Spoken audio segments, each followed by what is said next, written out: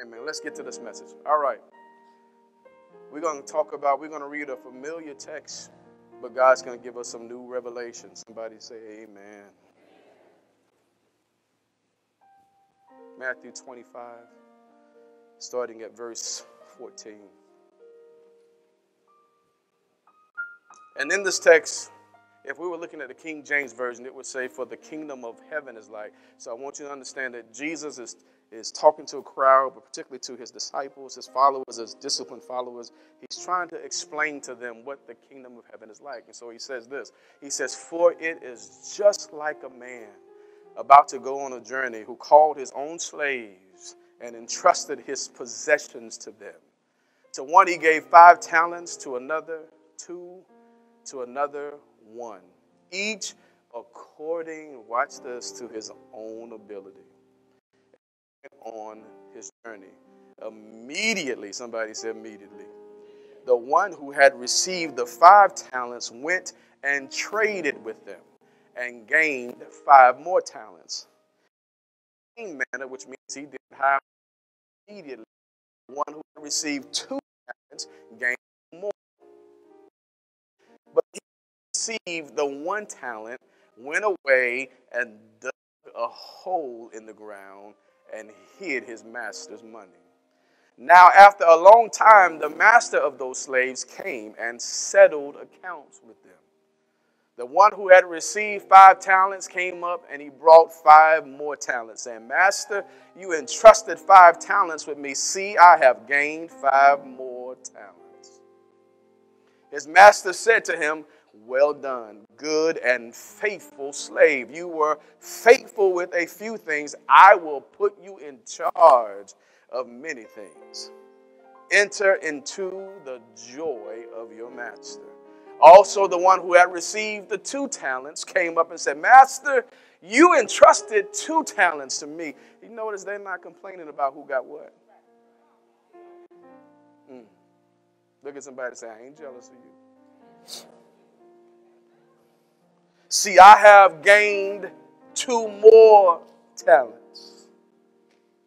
His master said to him, well done, good and faithful slave. You were faithful with a few things. I will put you in charge of many things. Enter into the joy of your master. And the one also who had received the 1 talent, somebody say, uh-oh.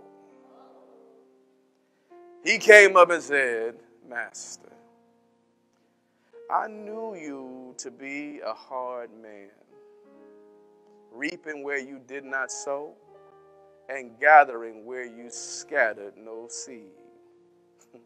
He making it about the master, not himself. And I was what? Afraid. And went away and hid your talent in the ground. See, you have what is yours.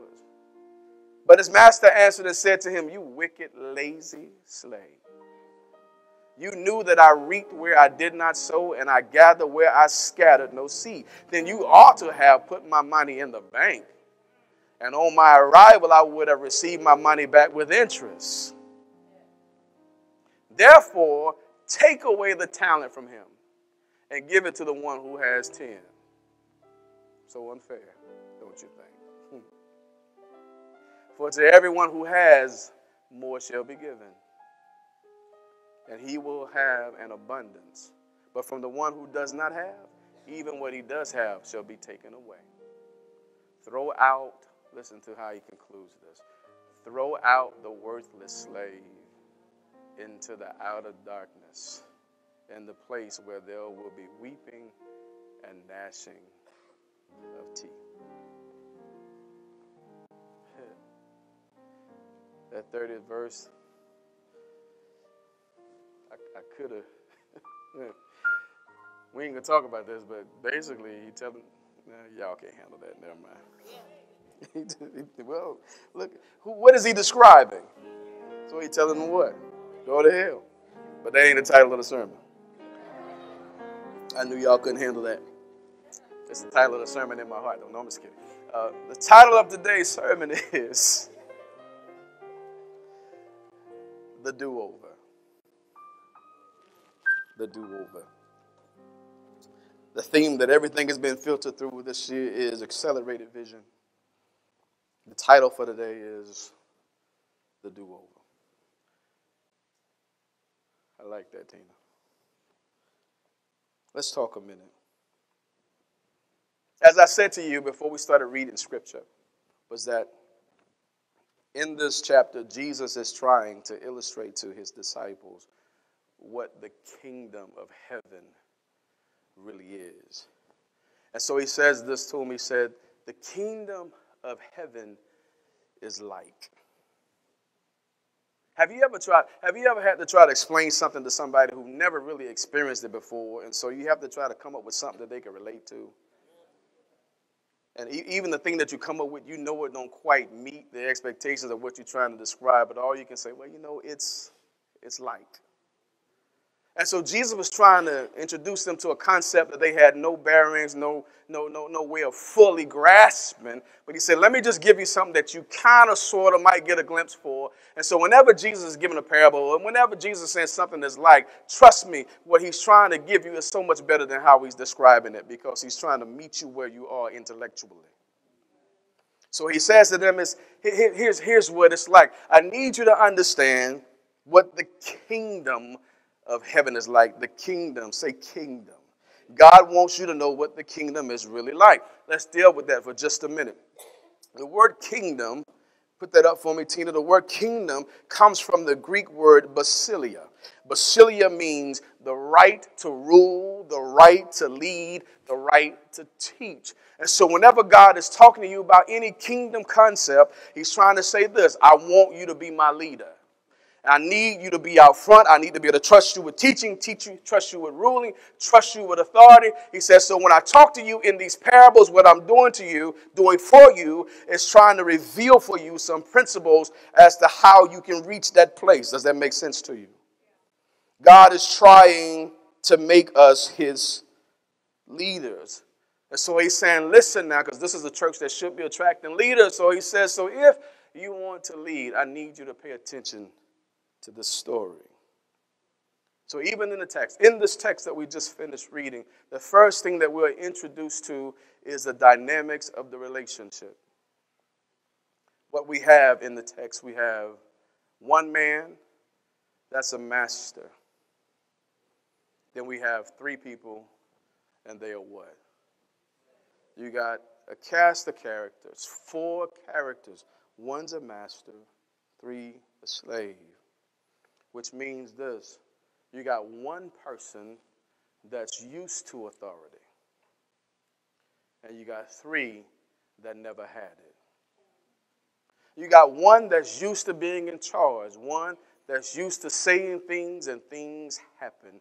You got three that's used to being the responsibility of the one with authority. That's the dynamics of the relationship. It mirrors so much so our relationship with God. That's how we're introduced to this text. I want you to understand, I know sometimes, especially when you're dealing with a black crowd, that word slave can throw you off, but that was the dynamics of that time. But even in this text, the word slave could really be defined as either a slave. The spectrum is such. It could be a slave, or it could be, goes through servant, or it could be student. But nonetheless, the three are under the responsibility of the one who has authority. Does that make sense to you? And so we have this situation where the one who is in authority, something happens. We're not told what happens, but something happens where the master is making an announcement that I got to go away. I got to go away. And really, if we just take a little side road for a minute, this is really Jesus' way of starting to warm the disciples up to the idea that there was going to come a day when he was going to have to leave them. There was a day when he was going to have to ascend into the heavens and leave them with responsibility. But let's look particularly at the text. And so he's expressing to them that I have to leave you. And one of the decisions that he has to make in his departure is, how do I distribute my authority? Y'all are familiar with this probably more so than you think. You know, when we're growing up, and whomever you stay with, your parents, your grandparents, whatever, when they was getting ready to leave, They pulled everybody together and had the conversation, didn't they? They wanted to talk to you about who's in charge. And they began to talk about who was responsible for what. Am I right? Who in here is the eldest sibling? And so oftentimes it was the eldest sibling, you were what? In charge. And I bet I didn't even live with y'all, but I bet some of y'all didn't know how to handle authority. Some of y'all, if y'all real honest, some of y'all got brothers and sisters who still mad at you. Because you was a little tyrant when mom and daddy left you in charge. You saying, yeah, Shell was like that? Still is, isn't she? All right. So when Miss Mabel left Shell in charge, don't look at me like that, Shell. Let me quit listening to you. I'm hurting my love offering. When you've never been familiar with a thing, sometimes you take it too far. But nonetheless, if we leave and we have to do this. And so the master was saying, I got to distribute this authority. I got to do just like your mom and daddy did. They didn't give you permanent authority. They gave you temporary authority. Your authority ended when you heard the car pulling up in the driveway. And your siblings let you know, mama them home, leave me alone. They let you know you had no more control because the real authority had just gotten back home, and 9 times out of 10 they had a nice report to give to them concerning your abuse of power. But nonetheless, here is where the master is. Here's the dilemma that he's facing. And as I said to you, what God is trying to do in this parable is trying to convince you, show you, teach you how to be his leader. How to accept the authority he's trying to give you. And that begins to beg this question that I want to ask y'all today is this. Will you be ready? Or better yet, let's talk in terms of degrees. How ready will you be when the season of blessings show up? How ready will you be when the long-awaited opportunity shows up? How well will you be when God finally opens the door that you've been asking for?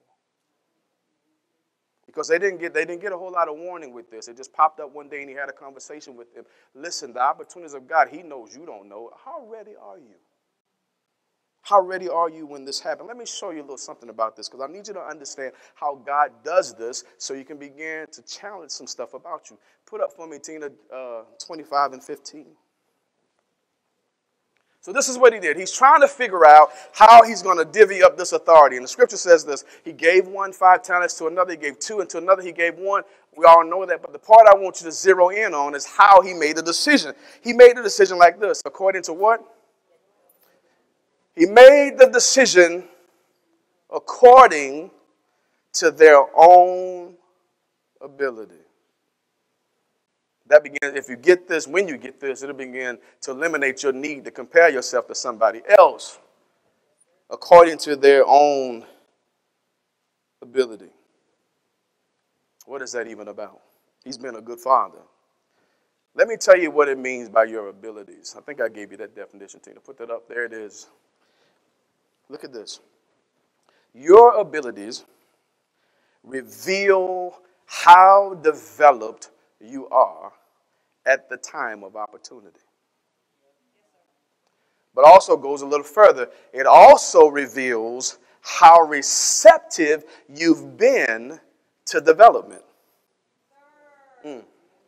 Let me go back up. It's speaking in present and in past tense all at the same time. Your present ability, what you can handle today, is a reflection or a revelation of the development that you've allowed yourself to have. How receptive have you been up to this point? How receptive have you been to correction? How receptive have you been to instructions up to this point? point because the opportunity, guess what, is coming. And see, you just don't know when it's coming, but you do know of the training that's being offered.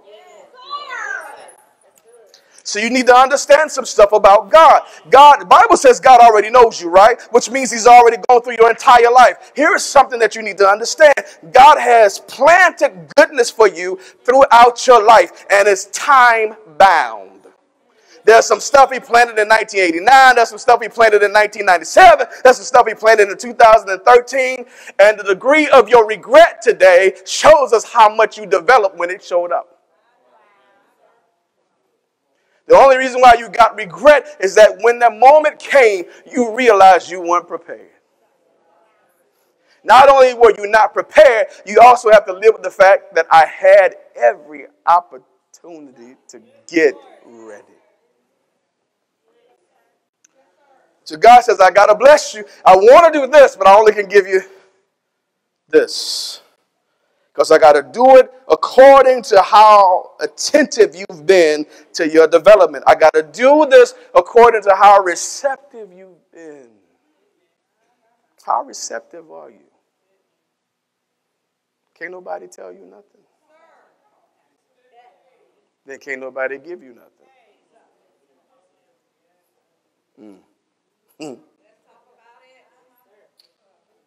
Are you taking full advantage of the countless opportunities to prepare yourself? And this Episcopal church fell silent. What are you doing with it? See, what amazes me about us is that we want so much, but we do so little to get ready. We've convinced ourselves God is an indiscriminate blesser, that he'll give you stuff that you're not even ready for. And here's what I know about you. You're a better parent than that. You know your children well enough to know what they can't handle. Am I right about it? How much better is God at parenting? The thing is, you say let's go ahead and offend some folks. You want so much, but I don't see you at Bible study. But you want something in the church. Breathe, people, breathe. But you ain't got time to come get impartation. You want so much, and you want God to use you. You quick to tell everybody about the prophecy over your life, but the prophecy is talking about the end result, but they talk about all the stuff you got to do to get to the end result. You called to do with this international ministry and this, that, and the other, but you can't come and get any training. You want so much, but where's your development? You ain't got time to come to Sunday school because you peeped in and you didn't see your favorite teacher, so you decide to go worship at Starbucks until service starts. But you want so much. Where is your development? How receptive have you been to correction? How receptive have you been to the messaging of God? Because you're somewhere deciding you don't need something. And what's amazing, watch this now, it ain't that hard to distinguish the folks who show up to get. You not only see them excel and move up in the church, but what's so amazing about the principles and understanding of God, you see that same movement and mobility in the secular world. They got folks outside in their job saying, where did you get this information from? And their answer is, but you still think this your grandma's church.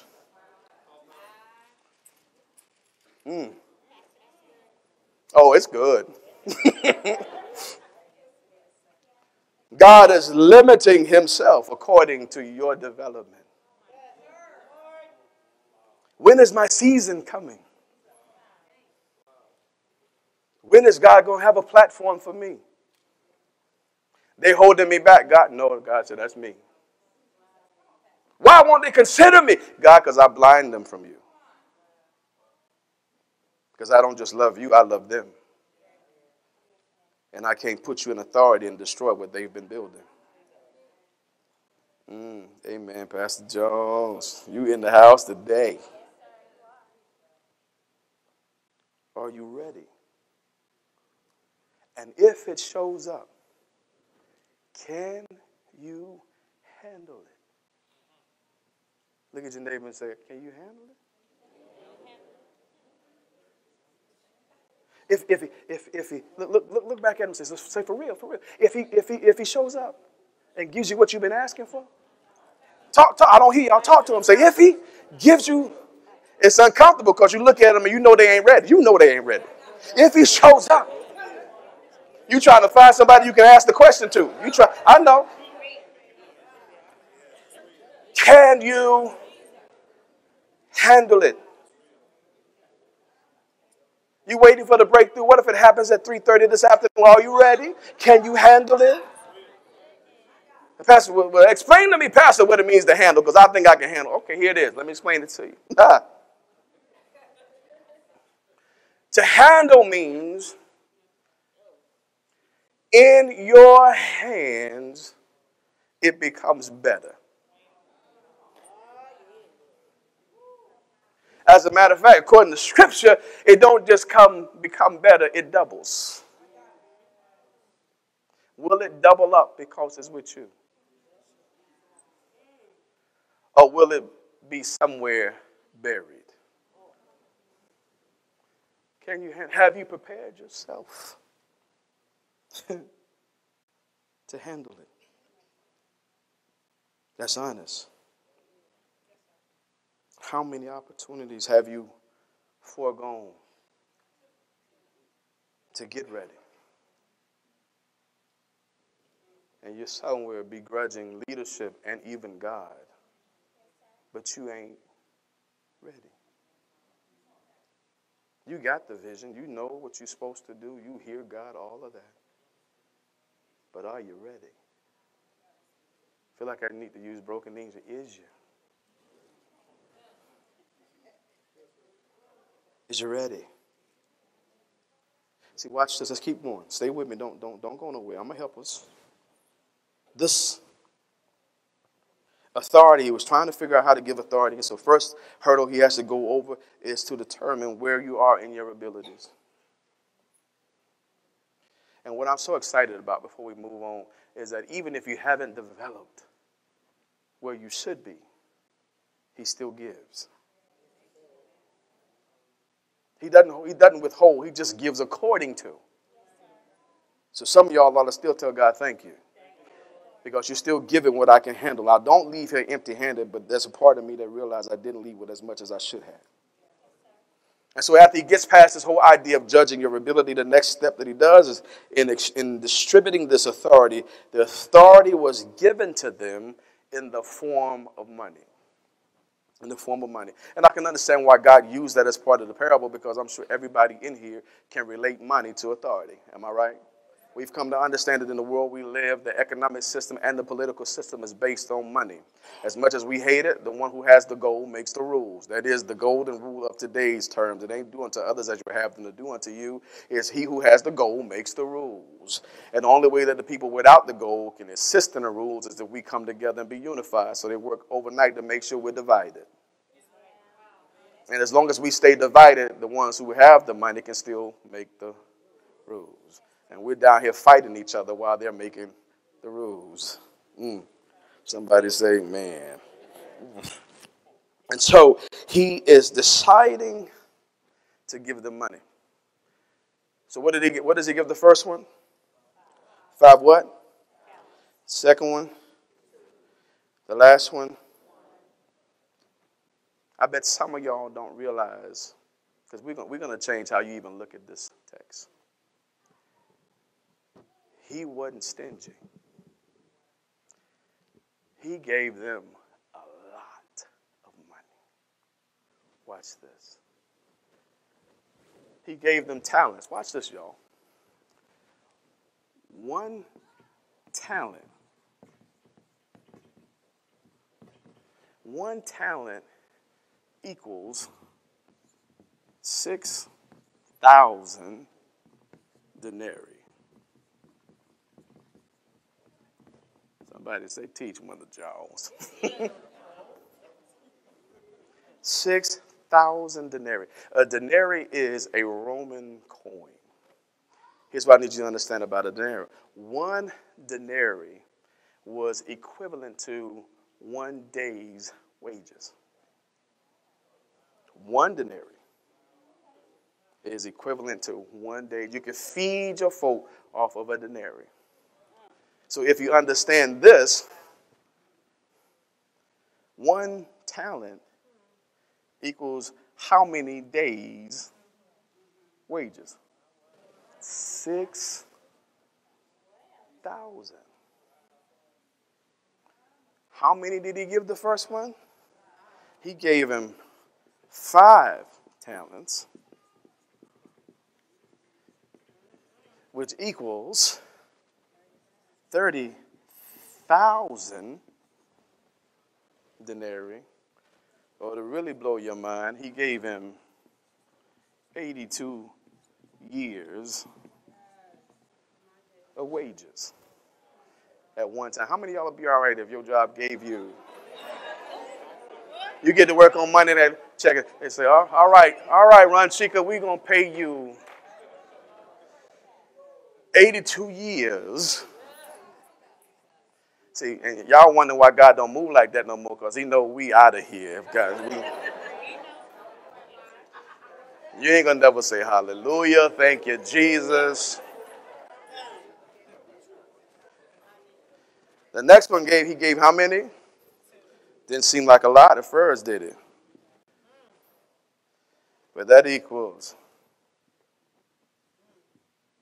12,000 denarii, or 33 years of wages. That ain't bad right there. And the one y'all felt sorry for,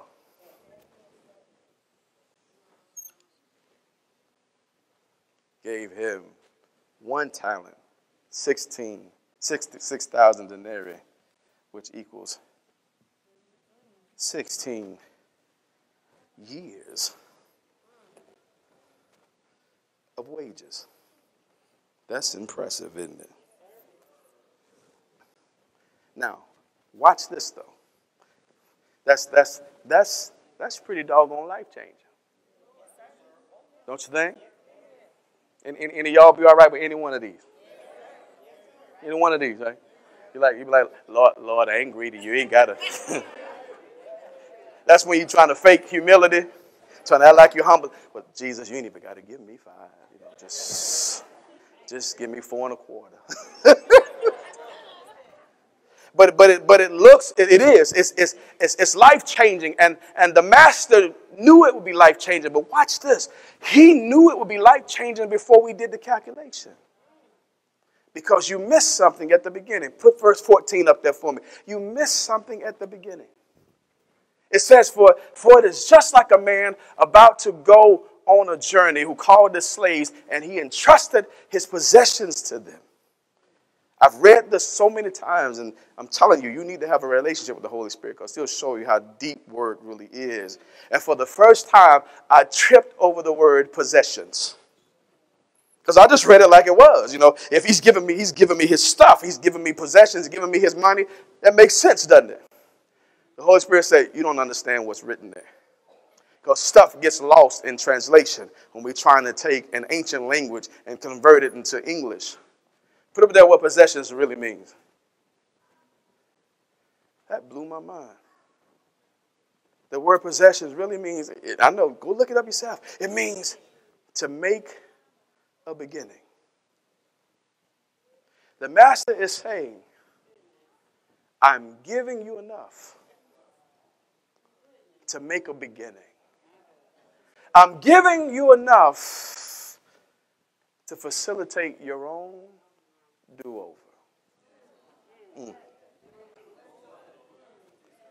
When I left here, as I leave here, you're a slave. But I'm going to give you enough.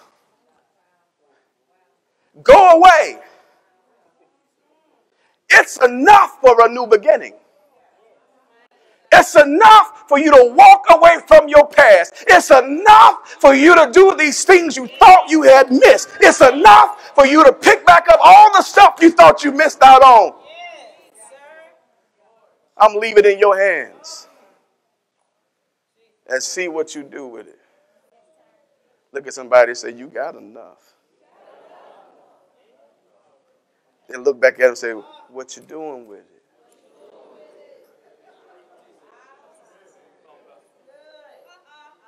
It's giving you enough for a do-over. But it's based on how developed you are. And it's based on how receptive you've been. You've always had enough. But the only thing that kept you from your do-over was how receptive you are. God has always positioned you to learn how to do a new thing. Has he not? But you're always distracted when the teaching is going forward. You're always somewhere acting like you already got it figured out because you rather have image than substance. You're always somewhere acting like you don't need it. And God says, I can't even activate what I've given you because you're not even receptive to the correction. The question I have for you, what has God sent into your life to initiate your do-over? Who has God sent into your life to initiate your do-over? What has God given you so that he can restore the years that the cankerworm has stolen? See, what you have here, watch this. Listen to me. What God is saying in Scripture and saying to us today, if you are receptive. God is saying, this thing that I'm getting ready to do for you is so good, it will feel like you get to recover the last 82 years, the last 33 years, the last, see, I don't know about you, I'm okay with just 16. God, if you can just give me, see, you ain't, see, I'm 48, I could use 33, but if you don't give me 30, if you just give me 16 back, the stuff I could do, as a matter of fact, God, if you give me 36 hours, God is saying, what I'm trying to show you in this season of accelerated vision, listen, it'll be just like you got it all back. Redeem the time. Buy back the time. If you are receptive, will you handle it right, or will you bury it? What have you been doing?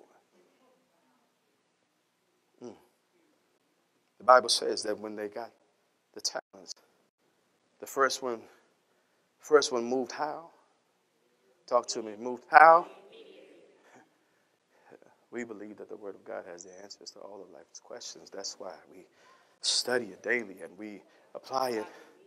We apply it immediately. Why are you still dragging your feet? God, I need you to move how? Because if you don't move quick, you start negotiating. If you don't move quick, you start remembering. You start elevating the past above the present.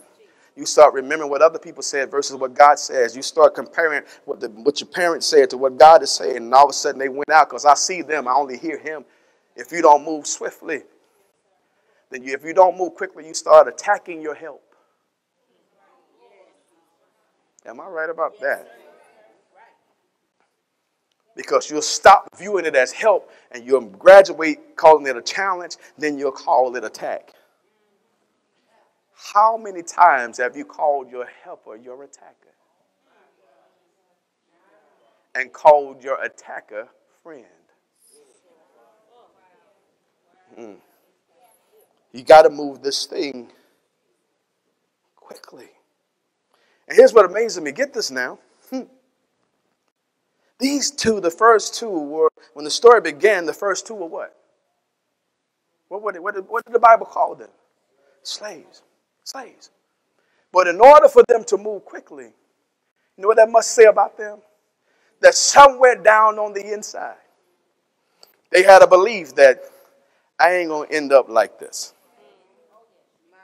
Somewhere down on the inside was this gnawing voice that kept saying, man, I'm better.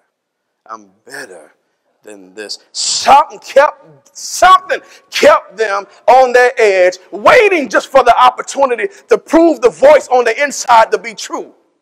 Because can you imagine how tough it is to live under the conditions of a slave, but know on the inside I'm better? Oh, you already know what that's like. You right now are living in such a confined situation, such a bound and limited situation, while something on the inside said, you know we bigger than this. But it ain't activated because my receptivity has been low. Life has told me to fight help.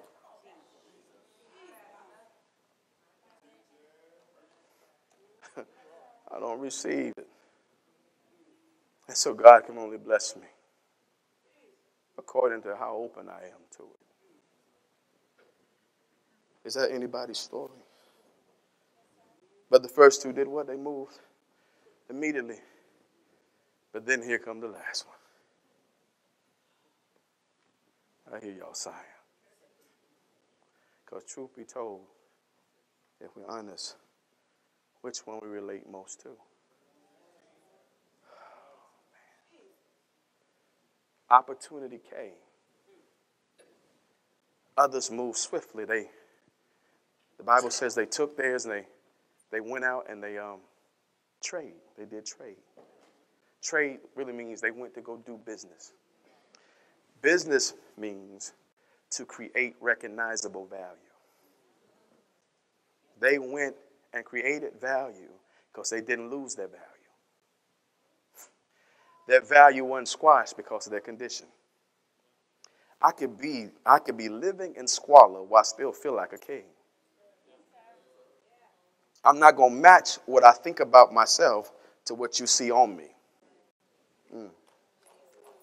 And so when they had the opportunity to move out and create value, they could only create value if they always knew they were valuable. Who knows you're valuable? But then this last one.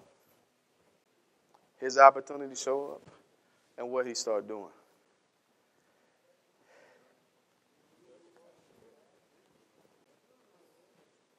That opportunity comes, and he digs a hole. How many of you live like that? I'm digging a hole for myself.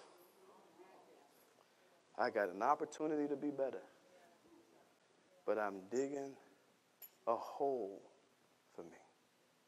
Because if I keep digging, the hole goes from looking like a hole, starts looking like a grave. Because if I ain't going to live, I might as well go ahead and... Why did he not move? 25-25. I was afraid. I'm scared. I got all of this, but I'm scared.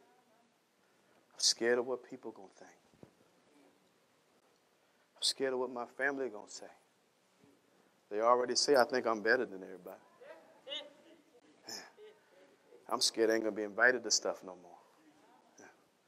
I'm scared to show people who I really am. I'm scared to put my gifts on display. I'm scared of responsibility because it shines a light on it. Here's the one I hate the most. I'm scared because it's got to be too good to be true. It's too good to be true. And so you prophesy failure over your life. Digging a hole. They told me if you find yourself digging a hole, stop digging. Some of us can't embrace the do-over because you're so scared to live that you're unconsciously digging your grave. I'm a die right here. With all this potential, with all this glory that God has for me, with all this stuff I'm supposed to do, all these books I'm supposed to write, these plays I'm supposed to write, these businesses I'm supposed to build, these ministries I'm supposed to start, these lives I'm supposed to touch, but I'm scared. If you go back, I should have gave you this thing, but I didn't open the book of Revelations. When God talks about those who will not inherit the kingdom, the first one he says is murderers. The second one he says is the fearful. Then he says other cruel stuff like pedophiles and what have you. He put the fearful in the category of murderers. I said, how can you put the fearful with the murderer? He said, because you keep killing you. And I keep having to resurrect you, and you keep killing you right over again. I keep sending goodness your way. I keep sending inspiration your way. The moment I get a little momentum with you, you hear some contrary word, and you go ahead and commit suicide all over again. And then I got to be the resurrection for you again, get you to some service, and you start feeling alive again. But soon as the pressure of life hits you, you go right on back. Soon as somebody conflicts you, soon as somebody challenges your progress, soon as your friends don't want to be your friends no more because you're doing better than them, soon as they don't want you to be where you grow,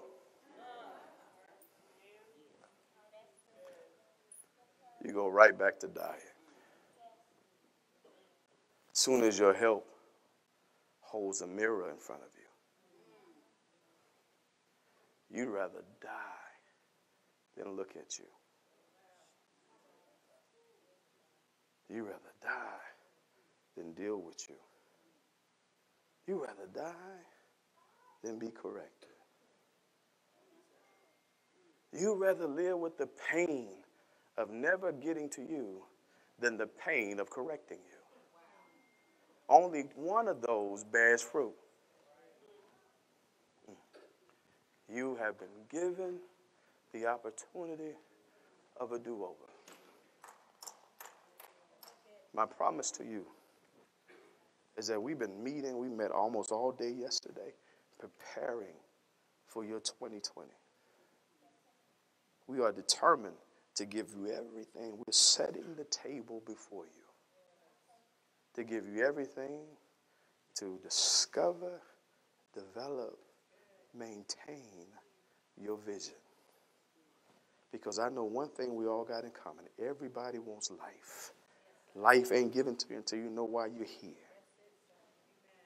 But if we set the table and you don't come eat, or you peeping in the door to see who cooking, because pastor ain't the only one cooking in here.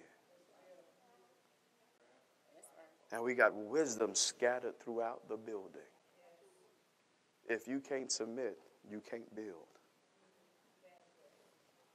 Am I making sense? Put the takeaway up there. I'm going to stop right there.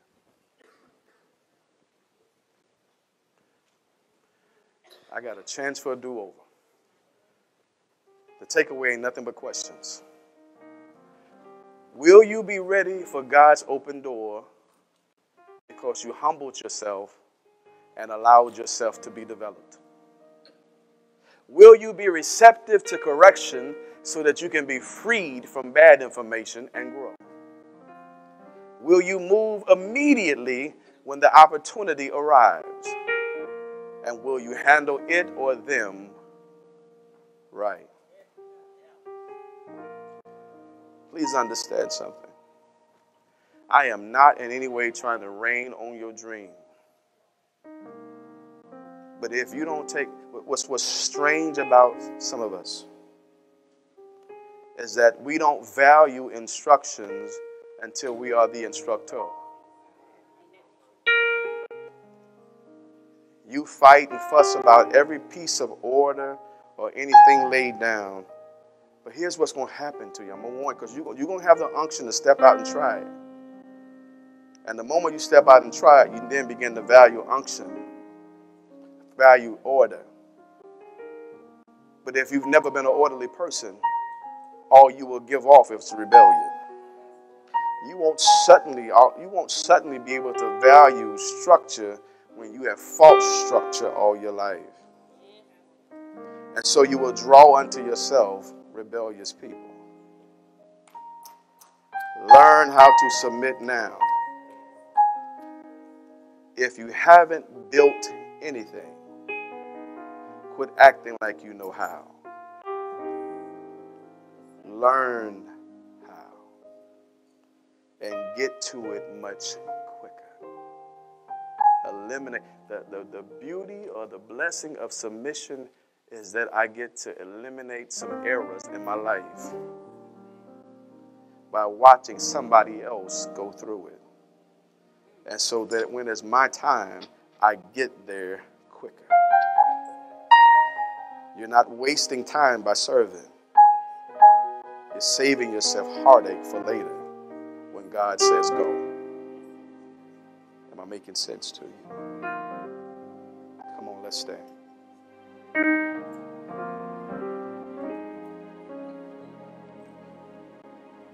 Is anybody ready for a do-over? Anybody ready? God is showing you how to redeem the time instead of repeat the times. Let me say that again. God is trying to show you how to redeem the time instead of repeat the time. I don't want to do what they did before me. I don't want to do what I did before. I don't want to stay in the cycle. Because God, you said glory to glory, faith to faith, precept upon precept. Every round, as Grandma used to say, every round. I'm tired of exhausting myself on the same round. If I'm going to be tired, let me be tired because I went up. Am I right about it? Bow your heads for me. I genuinely pray that you receive the word today. It is not one that confines you or bounds you. It is one that puts you in the vein of acceleration. It will quicken your ascension. Stop fighting the process you can't change.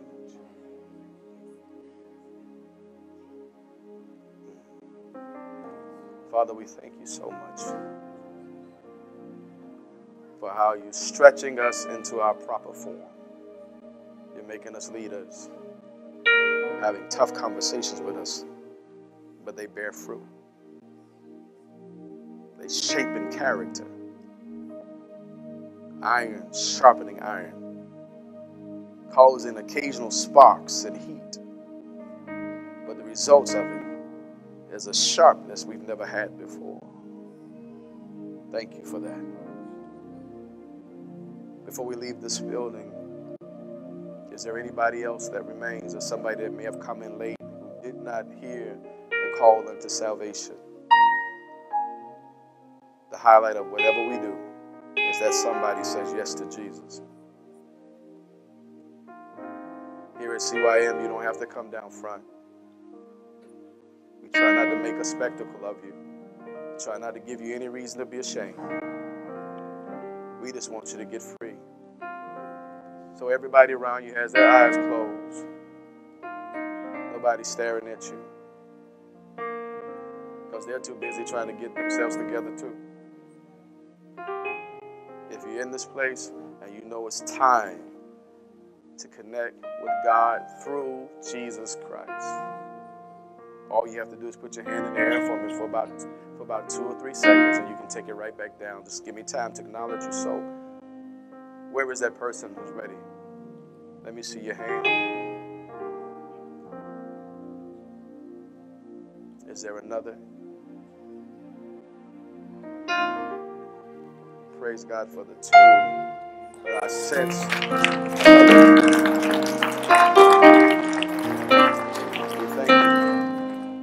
We thank you for the ones that went up earlier, but God, I sense, I sense, pray saints, I sense one more. God likes to do things in 3s. I sense one more. Don't negotiate. There it is, right there. There it is.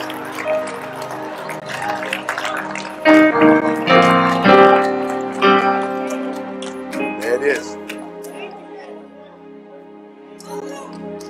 And listen, it's not slipping past me the fact that it's a 3rd man. It's a man.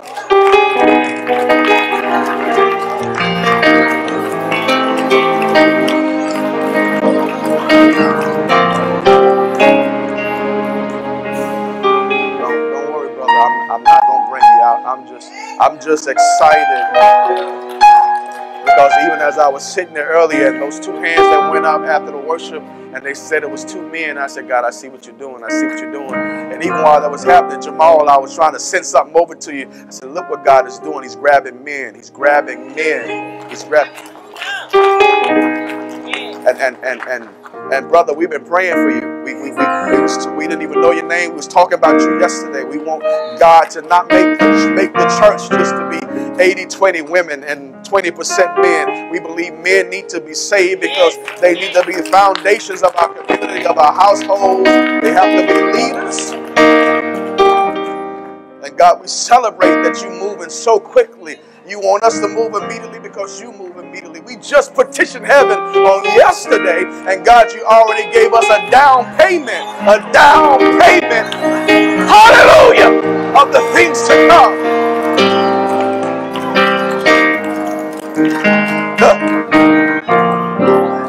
You are proving we are on the right track. Thank you, Master. Thank you. So come on, y'all. Let's pray with us, brother. And I need you to pray like it's somebody you love. I need you to pray with volume like that's your child, your husband, your nephew. Repeat after me. Say, Father, thank you for Jesus Christ. I confess with my mouth that Jesus is Lord. And I believe in my heart that God raised him from the dead. And because of my faith and because of my confession, the word says, and I believe the word says that I am saved in this moment. Right now, immediately, I'm saved. Holy Spirit, I'm safe now. You can live in me. You can teach me. You can correct me. I'm receptive. Develop me in your image. In Jesus' name. Somebody shout amen.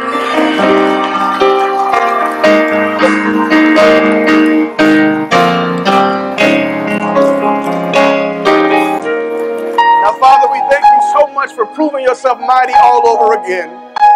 For being greater than our flaws, greater than our errors, greater than our history. You're still God no matter how we show up. Thank you for not wavering on who you are and your greatness. We honor you, we worship you, we love you. We're so glad to be connected with you. Now, Holy Spirit, take these 3 men and make them into your men.